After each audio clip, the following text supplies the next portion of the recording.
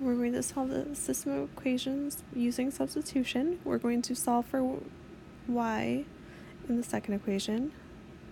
Now we're going to substitute that for the y in the first equation, so we get 2x plus 2 times 1 minus 4x equals 8, which gives us 2x plus 2 minus 8x equals 8. Now we can combine the x values and subtract 2 from each side, giving us negative 6x equals 6, or x equals negative 1.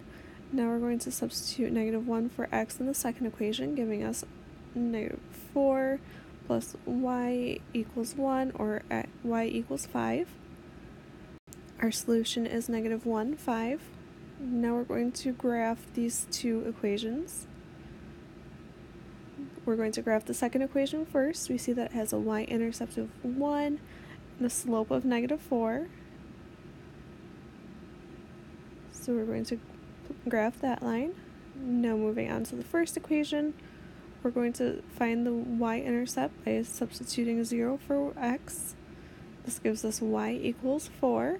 We're going to do the same thing to find the x-intercept. This gives us x equals 4 as well.